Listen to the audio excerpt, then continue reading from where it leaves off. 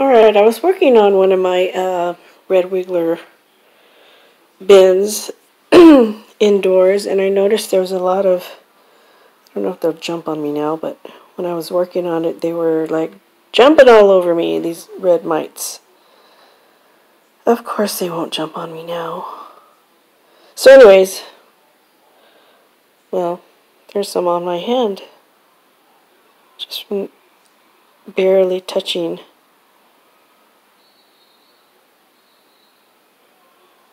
Okay, I know we can focus here. Anyway, just barely touching the soil, the bedding. I've already fed them up and everything, so I'm going to do an experiment with bread. Just plain old bread. And come back in the next day or so and check up on this and see if it captured any red mites, and if so, how many. Okay. See you in a few.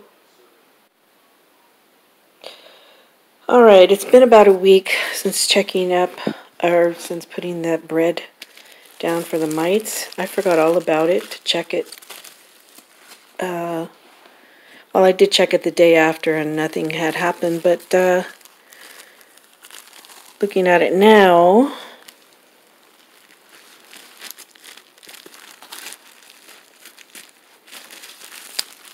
there's just, doesn't look like anything's happening. I put some light on it.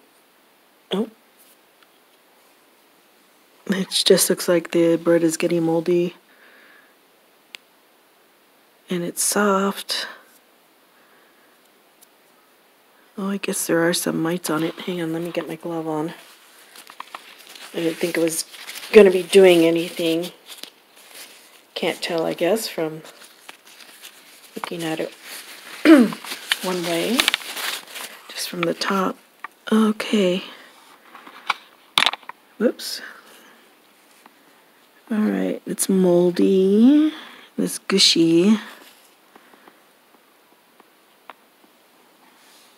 There are some mites on it. I wouldn't say that there's a ton of mites on it. There's also, right there, there's a cocoon.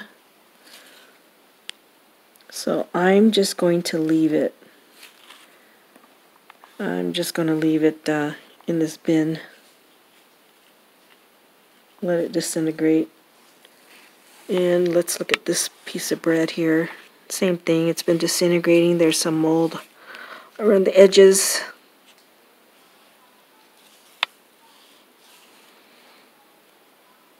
There's some mites here.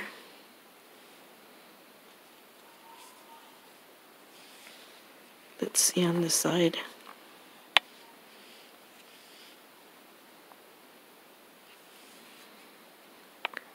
Well, they do attract mites, but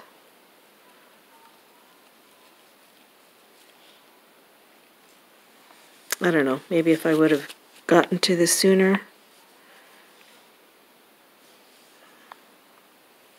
But right now it's just falling apart. So I'll just leave it here. Leave it here for the worms to eat.